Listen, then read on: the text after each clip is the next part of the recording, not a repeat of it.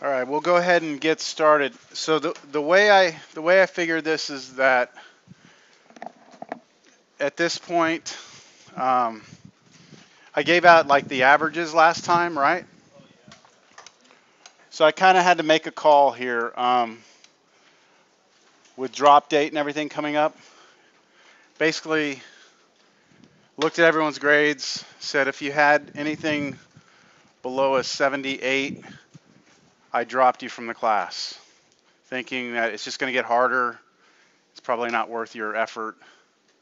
So, you got me. All right.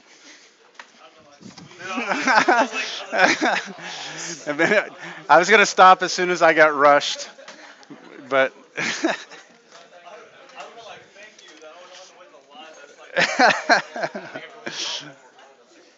I was gonna do the quiz as April Fools, but yeah. Um,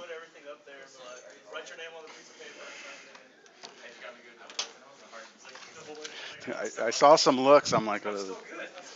Questions over homework. All right. Which one? What?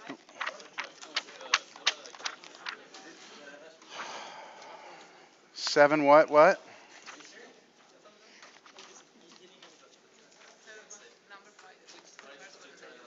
The number five.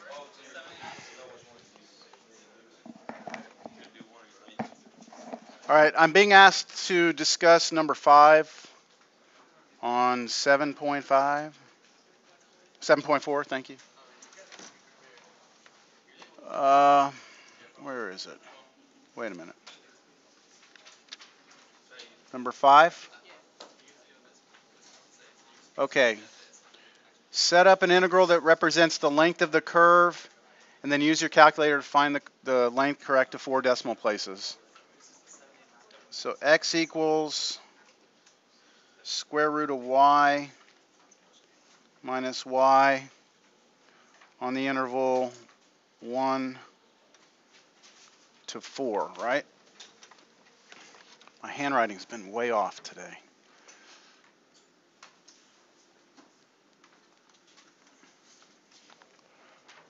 That's the one, right? Well, the first thing is to try and get a picture of what this looks like. We're able to do that or no? You did? Okay. So you used your parametric plot feature? Okay. Um, I know if y is 0, x is 0. I'm just picking some points here. If y is 1, x is what? 0, right? I'm just plugging in some values here just to try and get an idea of what this looks like. Right, so here, let's pick something else, something a little more interesting. How about if y is 4? X is negative 2? I'm going to change this. So here's at 1. If y is 4, 2, 3, 4, x is negative 2, somewhere over here. And then do you have the picture? I don't want to do the whole thing. Looks sort of parabolic. Yeah, okay. So it goes something like this. Oh my goodness, like this. Something like that.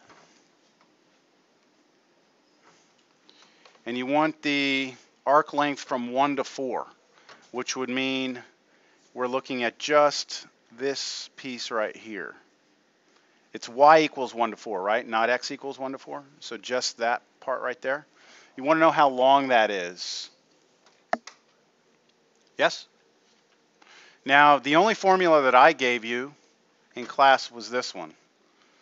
It was integral from a to b, right? Square root 1 plus what? The derivative of f prime, or derivative of f squared dx, right? And that's all. I only gave you that one example. So I never did one where our function was a function of y instead of a function of x, hoping that you would be able to extrapolate the idea and figure out what the formula would be, or to reference the book. So what formula did you use? Did you just modify this a little bit? Did anyone try this? Yeah, you just go f prime of y dy and go c to d. So it's the same thing. It's, you're switching variables. So we're going to go integral from, say again, was there a question? 1 to 4. Oh, wait a minute. You know what? My red went too far, didn't it? I'm supposed to go from 1 to 4, not from 0 to 4. Let me get rid of that red. Crap. What would be y? Yes, yes. Uh-huh. So we should be going in here from here to here, something like that. Okay, so it would be integral from 1 to 4, square root of 1 plus, I'm going to use g prime of y, because the book has always used g whenever they're using functions of y instead of x. So what's my function of y here? What's g of y? It's root y minus y. So I need the derivative of that. What's g prime y? 1 over 2 root y minus 1. And I'm going to need to square that. So let me go ahead and do that here also. G prime y squared means take 1 over 2 root y minus 1 and square it, which means FOIL it out. So what do you get when you multiply that times itself? So 1 over, I'll do it so we can go a little slower. 1 over 2 root y minus 1 times 1 over 2 root y minus 1. So we get 1 over 4y, that's the first terms, minus a 1 over 2 root y minus a 1 over 2 root y plus 1. Then I can collect my middle terms together, right? They have the same denominator, so I'm going to get negative 2 of those, and then I can cancel the 2's. So I get 1 over 4y minus 1 over root y plus 1. Is that all right? Anyone have a question on that? Now we have to go plug it into the integral, and yeah, that was just the g prime y squared. Yeah. Okay. Did you have that up to that? Okay, so you're good. It's going to be the algebra in these that gets tough. Okay, so I'm at integral 1 to 4 square root 1 plus 1 over 4y minus 1 over root y plus 1 dy.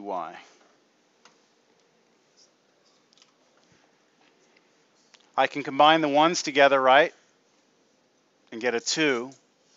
And then what you should always do with these problems, when you're looking at these, and I mean this is a pretty nasty integral right here as it sits, is to get a common denominator, try and make it one big fraction underneath the root. Right, that's kind of like the standard protocol. If it's not an integral, you know what to do with right away. So let me rewrite it first. It's going to be 2 plus 1 over 4y minus 1 over root y dy. So what would my common denominator be here? What could I use? I could use, if I'm trying to clear all these fractions out, or not clear them, if I'm trying to get them all to be the same, I can make them all turn into 4y's, right? So let me try that. Integral 1 to 4 square root.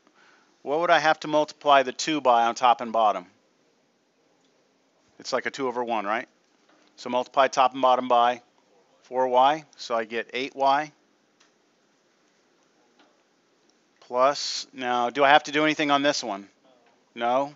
So 1 minus, now what do I have to multiply top and bottom here by to get a 4y on the bottom? 4 root y. All over all over what? 4y, common denominator, right? dy. All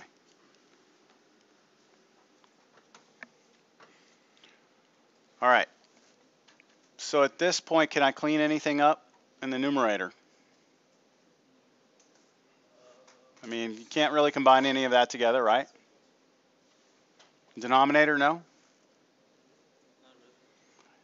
You wouldn't want to split this back into single terms, right? Because that's where we came from. You can do the root of the top and bottom separately, but that doesn't really help, does it? If I do the root of the top over the root of the bottom, can't take the square root either way, correct? I mean, if I do the square root on the top, I can't break that up because it's 3 different terms. On the bottom, square root of 4y, you can do 2 root y. That's about it, right? So do you remember, it's been a long time, but do you remember last Wednesday what happened was when we did this, the denominator was a perfect square and the numerator was a perfect square trinomial and it factored. Do y'all remember that? That's what happened last time. Let me see. March 20. There it is right there. That's what we had last class. So we had this up top, that up top factored to be this, didn't it? And then we did square root of top and bottom separately, and it turned out to be a nice, right? This one does not appear to be working out that nice, does it? Okay. So is there anything we could do to make this on the bottom be a perfect square? Is there anything I could do to make that so when I took the square root of the bottom, it would be something nice? If it was y squared? So could I multiply top and bottom by y? Could I? Sure. Just in here, go top and bottom y. Just see what happens. Integral 1, 4, square root, top by y, bottom by y. You could pull the 4 out of the root. Is that what you're saying? The 4 square root y, could you take that to the bottom side? Yeah, but then you'd be back up to this. Is that what you mean? Yeah. Let's see what happens. If I multiply the top by y, we get this.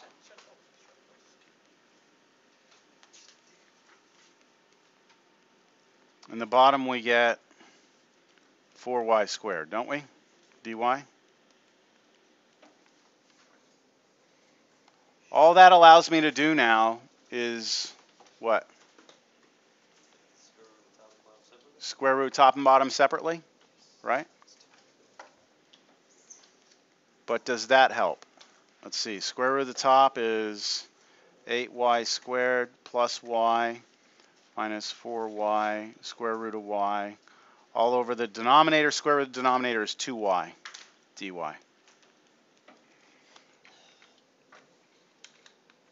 Still no good, right? Right? Okay. Is there anything we can do up here to try and make this, like, can we make it look like perfect square trinomial?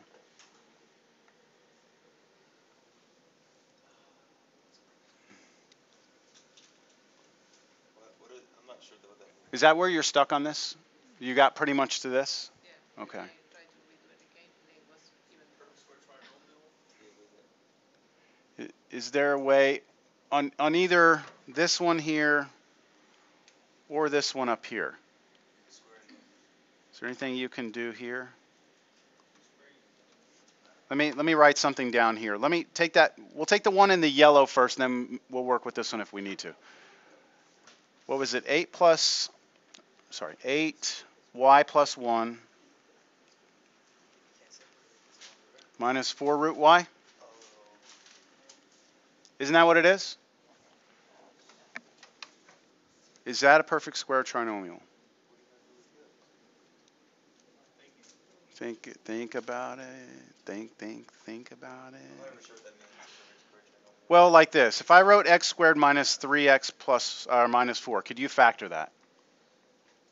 Yes? I mean, that's a trinomial you could factor, right?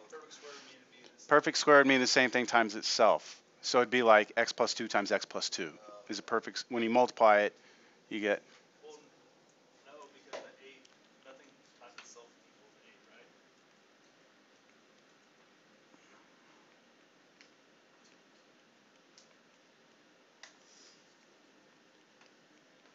is that the same?